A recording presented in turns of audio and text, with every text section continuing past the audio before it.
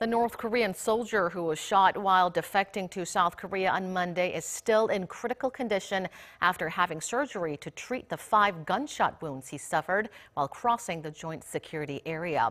The surgeon treating him said he found parasites in the patient's intestines, showing the poor health of North Korea's soldiers. Park Ji-won has the story. The North Korean soldier who defected to South Korea on Monday is still in critical condition, although the bullets have now all been removed from his body after 2 major surgeries.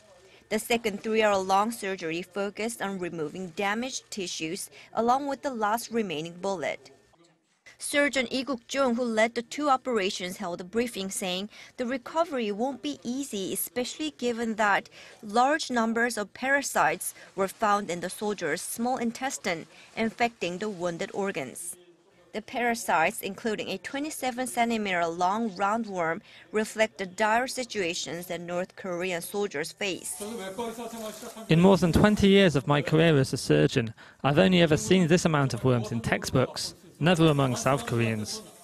Undigested food were also found inside the patient, mostly corns, showing the poor state of nutrition in the North Korean military. The surgeon said the soldier's condition has improved since his admission to hospital, but the complications are worrisome and he's currently relying on breathing apparatus. What is paramount now is the patient's cardiopulmonary function, liver function and kidney function. They have not yet reached a normal range.